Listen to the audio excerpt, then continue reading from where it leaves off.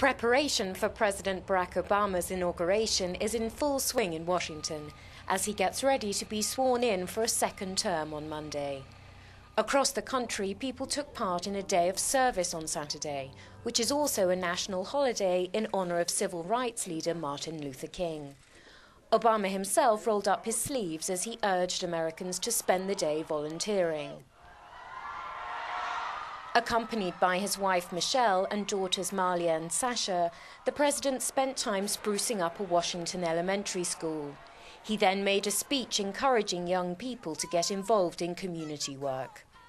Michelle Obama also hosted the Kids Inaugural Concert, a star-studded event that honors American military families. The pop extravaganza was headlined by Katy Perry, dressed in stars and stripes for the occasion.